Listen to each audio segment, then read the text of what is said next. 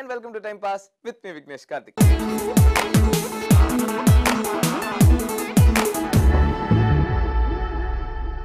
உலகநாயகன் Kamal Haasan sir இந்த வருஷம் பார்த்தீங்கன்னா அவருக்கு வந்து நிறைய படம் இருக்குது எங்கள் கையில்.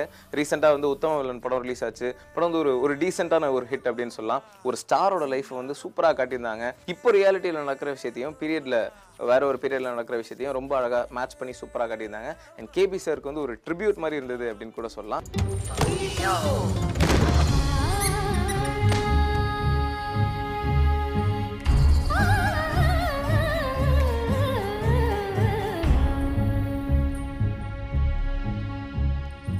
வாயும் எலி பதுங்கும் புலி பைத்தியக்கார ஊர்தான் இது.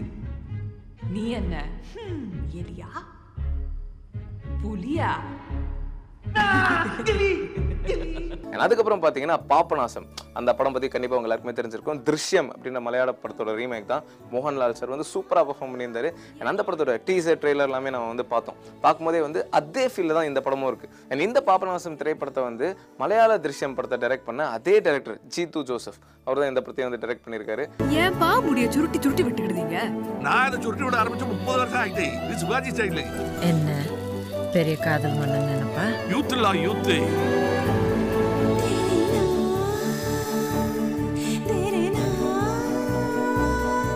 சும்மா கிடைங்க அந்த ஆக்ல ஆரம்பிச்சிராங்க. வாய் ஏகே பாடி சாப்பிடலாம். இந்த பாபநாசம் படமும் ஒரு மிகப்பெரிய வெற்றி அடையும் அப்படின்றதுல எந்த சந்தேகமும் இல்லை. எல்லாம் ஒரு வழியா முடிஞ்சது. இன்னும் எதுவும் முடியல. மறுபடியும் வருவானோ?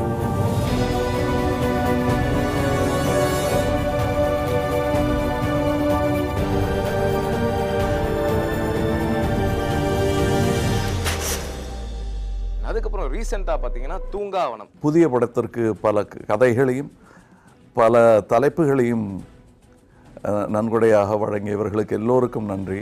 ஆனால் எங்களுக்கு பிடித்த உங்களுக்கு பிடிக்கும் என்ற நம்பிக்கையில் நாங்கள் வைத்திருக்கும் பெயர் தூங்காவனம். சத்தியமாக இதுதான் டைட்டில். இதுக்கு மேலே மாற்றிடாதீங்க யாரும். அண்ட் இந்த படத்தோட டைரக்டர் வந்து யார் அப்படின்னு கேட்டிங்கன்னா கமல் சாரோட அசிஸ்டன்ட் ராஜேஷ் செல்வம். அவர் தான் வந்து இந்த படத்தை டைரக்ட் பண்ண போகிறாரு. இந்த படத்தோட ஃபர்ஸ்ட் லுக் போஸ்டர்ஸ் எல்லாமே ரிலீஸ் ஆச்சுங்க. அதை பார்க்கும்போதே ஒரு பயங்கரமான ஒரு எக்ஸைட்மெண்ட் உண்டாச்சு. என்ன அப்படின்னா அந்த போஸ்டர்ஸில் கமல் சார் வந்து ஒரு கையில் ஒரு பொண்ணை கட்டி பிடிச்சிட்டோம், இன்னொரு கையில் ஒரு துப்பாக்கி எடுத்துகிட்டு அதே பொண்ணை சுடுற மாதிரியும் இருந்தது ஃபோட்டோ. அந்த போஸ்டர்லாம் பார்க்கும்போது என்ன தோணுச்சுன்னா இந்த சிகப்பு ரோஜாக்கள் படத்தில் வந்து கமல் சார் வந்து ஒரு சைக்கோ கில்லர் கேரக்டர் பண்ணியிருப்பார். ஒருவேளை அந்த மாதிரி இருக்குமோன்ற ஒரு டவுட் வந்து உண்டாயிருக்கு. ஆனால் இப்போ வரைக்கும் எதுவுமே கிளியராக தெரியல. கதையெல்லாம் நீங்கள் சொல்கிற கதை இல்லை. நான் உங்கள் கதைகள்லாம் படிச்சுட்டேன். நல்லாயிருக்கு. பட் அது பிற்பாடு தான் எடுக்கணும். இப்போ நாங்கள் முடிவு பண்ணியிருக்கிறது ரொம்ப வித்தியாசமான ஒரு கதை. ஒரு இன்டர்நேஷ்னல் தரத்தில் ஒரு த்ரில்லர் என்று சொல்லக்கூடிய, திகில் என்றால் அது வேறு ரூபத்திற்கு போய்விடுகிறது. பிசாசெல்லாம் கிடையாது இதில். பட்டு மனிதர்களே பிசாசுக்கு நிகரான வேலைகள் எல்லாம் செய்யக்கூடிய ஒரு படம். தூங்காத ஒரு வனம் பற்றிய கதை. உங்களுக்கென்று அன்போடு நாங்கள் அறிவிக்கும் இந்த தலைப்பு தான் நிஜமானது. தூங்காவனம். இது தமிழ், தெலுங்கு ஆகிய மொழிகளில் தயாரிக்கவிருக்கிறோம். ஸோ கமல் சார் பார்த்தீங்கன்னா எல்லா படமுமே வேறு ஜானர். உத்தம வில்லன், பாபநாசம், அப்புறம் தூங்காவனம் எல்லாமே 3 டிஃப்ரெண்ட் ஜானர்ஸில் இருக்குது. ஸோ எப்படி மலையாளத்தில் அந்த படம் வந்து செம்ம ஹிட் ஆச்சோ அதே மாதிரி தமிழ்லேயும் வந்து சூப்பர் ஹிட் ஆகும் அப்படின்றதுல எந்த சந்தேகமும் இல்லை. 4 தான் முடிச்சிருக்கேன்.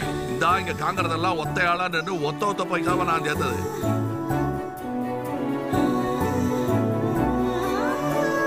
ஏன்பா முடிய சுருட்டி விட்டுக்கிடுதீங்க? நான் அதை சுருட்டி விட ஆரம்பிச்சு 30 வருஷம் ஆயிட்டு. இது சிவாஜி ஸ்டைல்.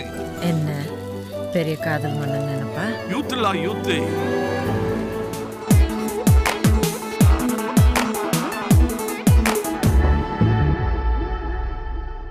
ஓகே கண்மணி மணி சார் டைரக்ட் பண்ணியிருக்கிற ரீசெண்டான ஃபிலிம்.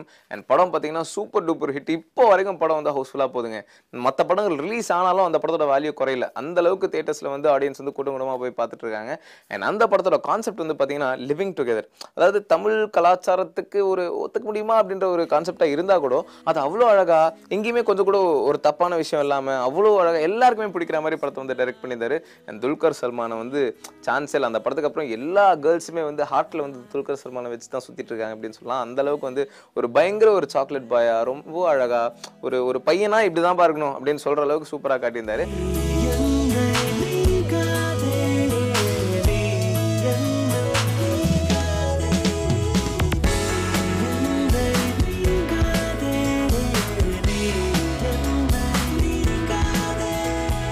நித்யா மேனன் வந்து இந்த ஒரு ஜாலியாக பேசுகிற சீனாக இருக்கட்டும், இல்லை கொஞ்சம் சோகமாக பேசுகிற சீனாக இருக்கட்டும், எல்லாத்துலேயுமே வந்து செம்மையாக பெர்ஃபார்ம் பண்ணியிருக்காங்க. சூப்பராக. இப்போ தமிழ் சினிமாவில் நிறைய படங்களில் வந்து ஹீரோயின்ஸை பார்த்தீங்கன்னா சும்மா ஒரு பாட்டுக்கு 2-3 பாட்டுக்கு மட்டும் தான் வரா மாதிரி டைரக்ட் பண்ணிட்டு இருக்காங்க. அண்ட் இந்த படத்தில் வந்து ஹீரோக்கு ஈக்குவலான ஒரு பெர்ஃபார்மன்ஸ் அப்படின்னு சொல்லலாம். நித்யா மேனன் சூப்பராக பெர்ஃபார்ம் பண்ணியிருந்தாங்க.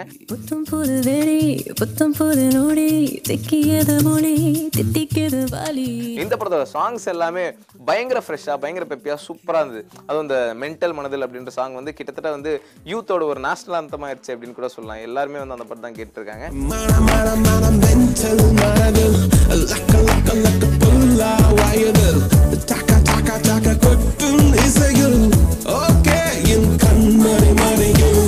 அந்த படத்தில் சினிமாட்டோகிராஃபி சொல்ல வேணாம். பிசி ஸ்ரீராம் சார் அவர் வந்து பயங்கர வித்தியாசமான கலர்ஸ்லாம் யூஸ் பண்ணி பாம்பே வந்து அப்படியே கண்ணு முன்னாடி வந்து கொண்டு வந்திருக்காரு அப்படின்னு தான் சொல்லணும். ஸோ கல்யாணம் நிச்சயம் இதெல்லாம் நோ அப்படிதானே? இதான் கல்யாணம்லாம் இப்போ ஃபூல்ஸ்னு சொல்கிறேன். ஒரு பக்கம் பார்த்தீங்கன்னா பயங்கர ட்ரெண்டியாக இப்போ இருக்கிற அந்த லிவிங் டுகெதர் கான்செப்ட் வந்து சொல்லியிருந்தாரு. இன்னொரு சைட் பார்த்தீங்கன்னா அந்த கணபதி அண்ட் பவானி ஆண்டி அந்த 2 கேரக்டருக்குள்ளே இருக்கிற ஒரு மெச்சூர்டான ஒரு லவ் இருக்கு பாருங்க. அது சான்ஸே இல்லைங்க. செம்மையாக இருந்தது. எனக்கே பார்க்கும்போது லவ்னா இதுதான் லவ் அப்படின்ற ஒரு ஃபீல் வந்து உண்டாச்சு. சவுந்தரராஜன் என் ஃப்ரெண்டு, அவனும் கூடவே வருவான். பெரிய டாக்டர், ஆனால் சங்கீதம் தெரியாது. பவானியை சைட் அடிக்கவே வருவான். ஆஹா, நீங்க என்ன கண்ணு மூடிட்டு பாட்டு கேட்டீங்களா கணபதி? சூப்பரா அந்த போர்ஷன்ஸே வந்து செம்மையா பெர்ஃபார்ம் பண்ணியிருந்தாங்க. லைஃப்ல அடிக்கடி செகண்ட் சான்ஸ் கிடைக்காது, வந்த உடனே பிடிச்சிக்கணும். ஸ்மைல் படி ஸ்மைல். ரீசெண்டா இந்த படத்தை வந்து நம்ம ஐஸ்வர்யா ராய்க்கு வந்து போட்டு காமிச்சாங்க. பார்த்தோன்னா அவங்க வந்து பயங்கர இம்ப்ரெஸ் ஆகி ஓகே கண்டிப்பா நம்ம திருப்பியும் சேர்ந்து ஒர்க் பண்ணலாம் அப்படின்னு சொல்லி மணி சார் கிட்ட சொல்லியிருக்காங்களாம். ஸோ ரீசெண்டா அரசல் புரசலாக நிறைய விஷயங்கள் நாங்கள் வந்து கேள்விப்பட்டிருக்கோம். என்ன அப்படின்னு கேட்டிங்கன்னா, மணிரத்னம் சார் டைரக்ஷன்ல ஐஸ்வர்யா ராய், மகேஷ் பாபு, நாகார்ஜுனா இவங்க 3 பேரும் சேர்ந்து ஒரு multi lingual film Tamil, Telugu, Kannada இந்த மாதிரி நிறைய லாங்குவேஜ்ல வந்து பண்ண போறாங்க அப்படின்னு கேள்விப்பட்டோம். அது மட்டும் இல்லாம நம்ம தனுஷும் வந்து மணி சார் டைரக்ஷன்ல நடிக்க போறாரு அப்படின்னு கேள்விப்பட்டோம். ஆக்சுவலி எது கரெக்டான நியூஸ், எது உண்மை அப்படின்னு தெரியல. பட் இருந்தாலும் இதில் எது நடந்தாலும் கண்டிப்பாக வந்து தமிழ் சினிமாவுக்கு ஒரு பெரிய ஒரு ட்ரீட்டாக இருக்கும். ஸோ மணிரத்னம் சார் நீங்கள் யாரை வச்சு டைரக்ட் பண்ணாலும் பரவாயில்ல, உங்களோட படங்களுக்காக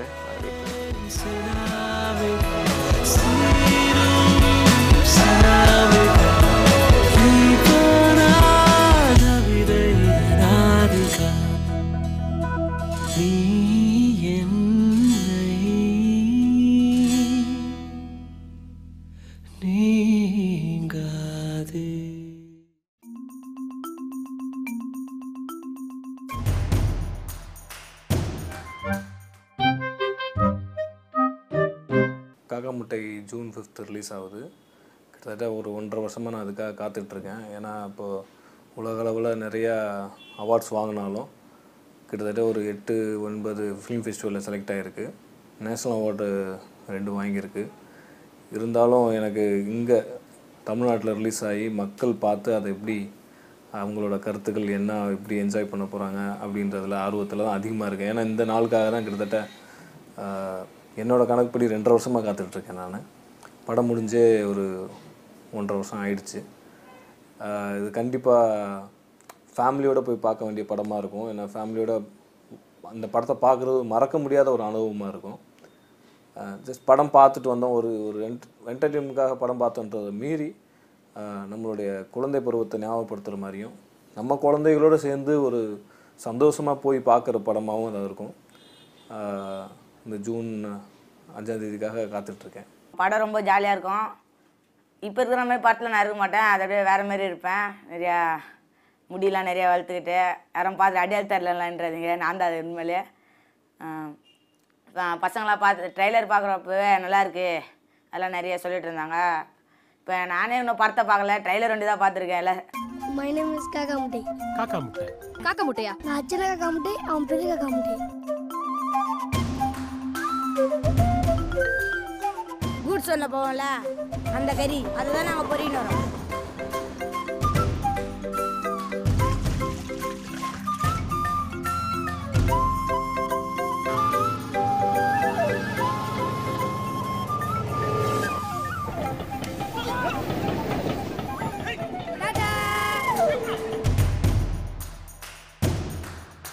எங்கடா போறீங்க? பீஸா தின்ன போகிறோம். ஐயா பீலாலாம் விடாத. தல சரக்கு எந்து சைடிஸ் உண்டு.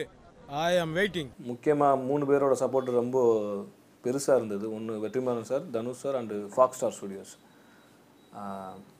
தனுஷ் சார், வெற்றிமாறன் சார் படத்தை ப்ரொடியூஸ் பண்ணதுக்கு மட்டும் இல்லாமல் அவங்க கொடுத்த ஃப்ரீடம் தான், நான் நிறைய இதில் சொல்லிட்டு தான் இருக்கேன், அவங்க கொடுத்த ஃப்ரீடம் தான் இந்த படத்தை இவ்வளோ தூரத்துக்கு அதை எடுக்கிறதுக்கு ஒரு சப்போர்ட்டை கொடுத்தது. ஃபாக்ஸ் ஸ்டார் ஸ்டுடியோஸ் அவங்கள பற்றி சொல்கிறதா இருந்தால், ஒரு சின்ன படத்தை இந்த அளவுக்கு ப்ரொமோட் பண்ணி அவங்க ஃபெஸ்டிவல்ஸ்லாம் அனுப்பி அதை ரீச் பண்ண வச்சுருக்காங்க. ஏன்னா ஒரு படம் எடுக்கிறத விட அது யார் கையில் போய் சேர்றதுன்றதான் முக்கியம். ஏன்னா நிறையா நல்ல படங்கள் வந்து நிறைய பேருக்கு தெரியாமையே போயிருக்கு. காக்காமுட்டிக்கு இப்படி ஒரு சூழல் க்ரியேட் ஆகிருக்குன்னா அது வந்து உங்கள் 3 பேர்னால தான். நான் எங்கள் ஃப்ரெண்ட்ஸில் சேர்ந்து ஒரு 4-5 பசங்க நடிச்சிருக்கோம். அந்த பசங்க கூட நல்லா பண்ணிருப்பாங்க. கிரிக்கெட் விளையாட சீன்லாம் வருவாங்க. என் கூட நடித்த அம்மா கேரக்டர் பண்ண ஐஸ்வர்யாக்கா அவங்களும் நல்லா நடிச்சிருப்பாங்க. வீட்டில் இருக்கிற சின்ன பசங்க எல்லாரையும் கொண்டாங்க, அது பக்கத்து வீட்டில் எல்லாரையும் கொண்டாங்க. இந்த படம் செம்மையாக இருக்கும். எல்லாம் வந்து பார்க்கணும், யாரும் பார்க்காமலாம் இருக்கக்கூடாது. யாரும் திட்டிஸில் முக்கியமாக பார்க்கக்கூடாது. பார்த்தீங்கன்னா நானே போலீஸில் வச்சுருக்கேன். கருப்பு கருப்பு கருப்பு நிறத்தை வெறுத்து வெறுத்து உலகம் ஒதுக்க காக்கை காக்கை முட்டை வண்ணம் மாற்றிக்கொண்டதா? உருவம் உருவம் உருவம் மட்டும் மனிதன் மனிதன் மனிதன் இல்லை, உருவம் இல்லை உடைகள் என்று மாறி போனதா? அடிச்சு புடிச்சு அடிச்சு புடிச்சு அள்ளும் பகலும் உழைச்சி உழைச்சி நினைச்சு நினைச்சு நினைச்சு நினைச்சு விரும்பி வந்தா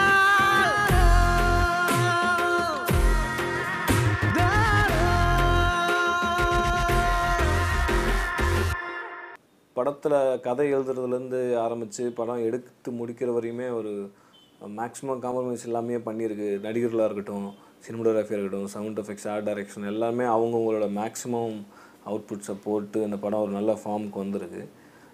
இருந்தாலும் இப்போது எந்த நோக்கத்துக்காக, ஏன்னா அவார்டுக்காக எடுத்தது, ஃபெஸ்டிவல்ஸ்க்காக எடுத்ததுன்ற மாதிரி பேச்சு இருந்தால், உண்மையிலே இங்கே தமிழ்நாட்டில் ரிலீஸ் பண்ணுறதுக்காக மட்டும்தான் அதை எடுத்தது.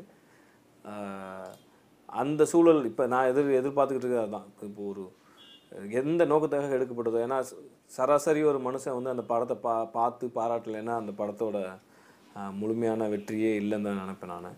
சினிமா எந்த ஊடகங்களோட எந்த பாதிப்பும் இல்லாத ஒரு நபர் வந்து படத்தை பார்த்துட்டு எந்த அளவுக்கு என்ஜாய் பண்ணுறோம் அந்த இதுதான் ரொம்ப முக்கியம்னு நினைக்கிறேன்.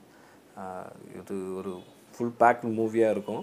அதே நேரத்தில் லைஃப்பில் வந்து திருப்பி ஒரு 10 வருஷம் கழிச்சு கூட நினச்சி பார்த்தா அது ஞாபகத்துக்கு வர ஒரு படமாக இருக்கும். மஞ்சாவே காஞ்சாச்சு லொட்டாயி விட்டாச்சு, காத்தாடி கட்டாச்சு, லைட் ஹவுஸ் தொட்டாச்சு. ஏ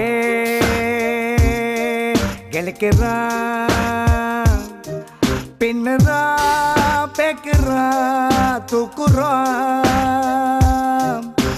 ஒரு படத்தை எடுத்து 1.5 வருஷம் ஆயிடுச்சு. நானும் ஒன்று படத்தை பார்க்கல. வீட்டில் எல்லோரும் ஷூட்டிங், என்னடா ஷூட்டிங்கே போயிட்டே, இல்லை இசையெல்லாம் ரிலீஸ் ஆகிடுச்சு, எப்படா படம் ரிலீஸ் ஆகும், 1.5 வருஷம் ஆயிடுச்சேடா என்கிட்ட நிறைய பேர் கேட்டுருந்தாங்க. ஃப்ரெண்ட்ஸுங்களும் கேட்டாங்க.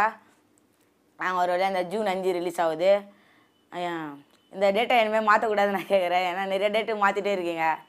ஒரு மாதத்துலேயே 4 டேட்டு ரெடி பண்ணுறீங்க, இல்லை கடைசி டேட் தான் நீங்கள் ரிலீஸ் பண்ணுறீங்க, இனிமேல் மாற்றாதீங்க டேரக்டர். அதை பக்கத்தில் நல்லா கேட்குறாங்க, எப்படா ரிலீஸ் ஆகும் எப்படா இருந்தாலும் அப்படியே டேட்டை மாற்றினே இருக்கீங்க, எப்படா ரிலீஸ் ஆகும்னு கேட்டு. கண்டிப்பாக படத்தை வந்து பாருங்கள், நல்லாயிருக்கும், போர் அடிக்காது படம், இன்ட்ரெஸ்டாக போ.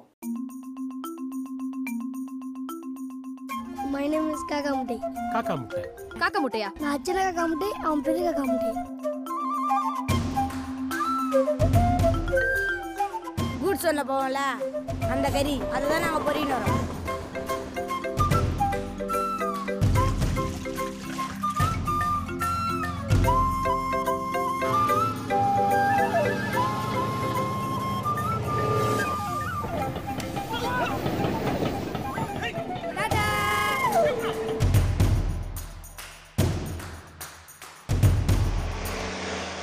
லைன்லேயே வச்சு எடுத்து வந்தாங்களாம்.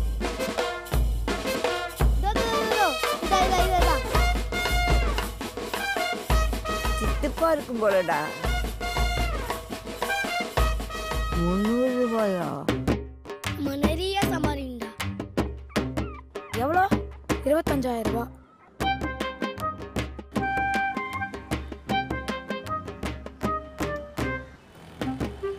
நான் ஏன் பண்ணா? எவ்வளோடா? 25,000 ரூபா. எவ்வளோ? 25,000 ரூபா. ஏய் வாங்கடா, சொறி பிடிச்ச நாள் எடுத்து வந்துட்டு 25,000 ரூபாவா?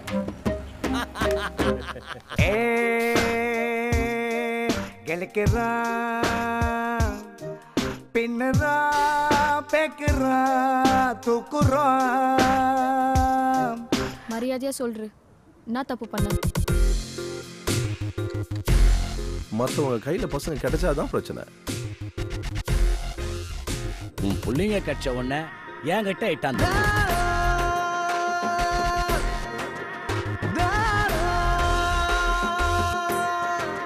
எங்கடா போறீங்க? பீஸா தின்ன போறோம். ஐயா பீலாலாம் விடாத. தல சரக்கு எந்து சைடிஸ் உந்து. ஐ அம் வெயிட்டிங்.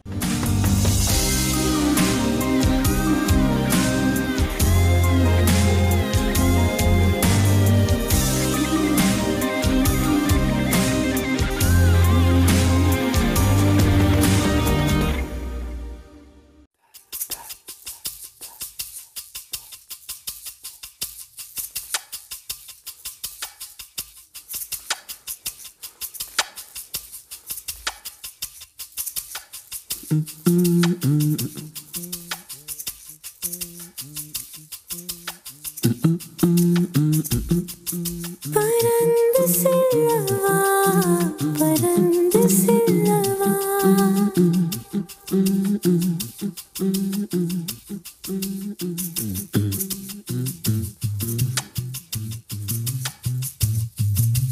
புத்தம் புது வழி புத்தம் புது நொடி திக்கியது மொழி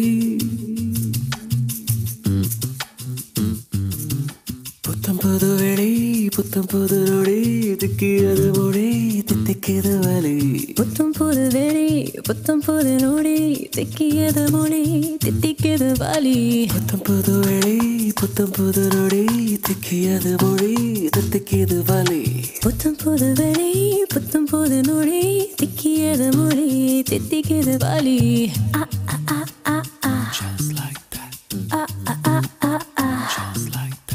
யோசிக்காதே போ யாசிக்காதே போ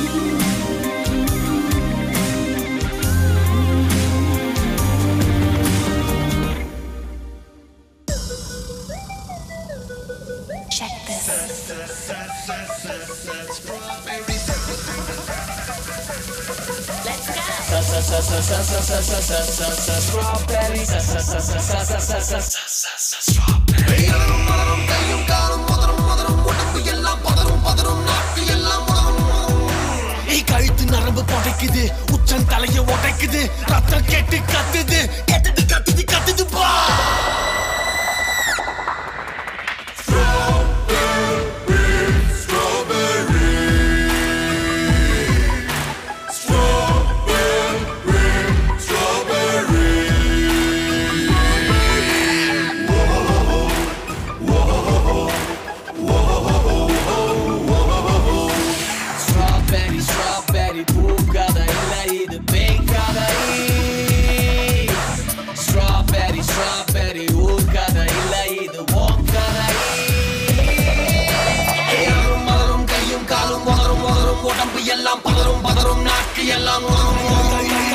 கழுத்து நரம்பு புடைக்குது உச்சன் தலைய உடைக்குது ரத்தம் கெட்டு கத்துது கத்துது கத்துது கத்துது பா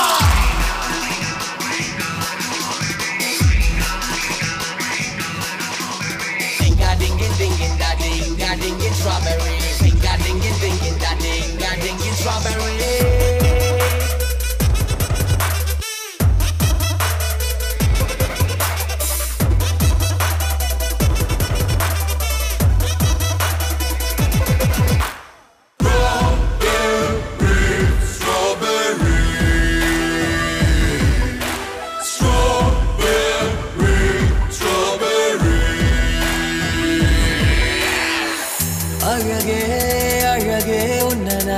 தேடுற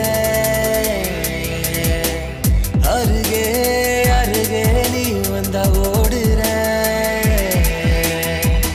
மெதுவா மெதுவா கிட்ட வந்து பாக்குற மிரண்டு அரண்டு ஐயையோ வேர்க்கிற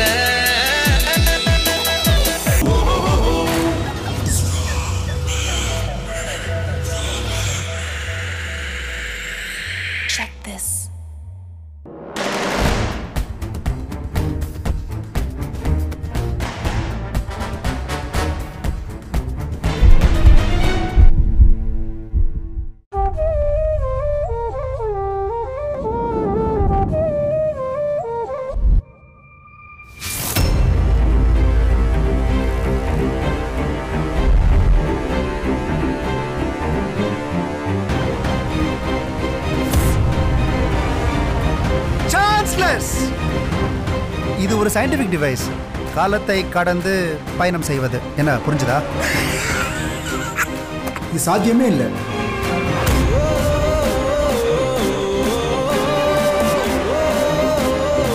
சாவு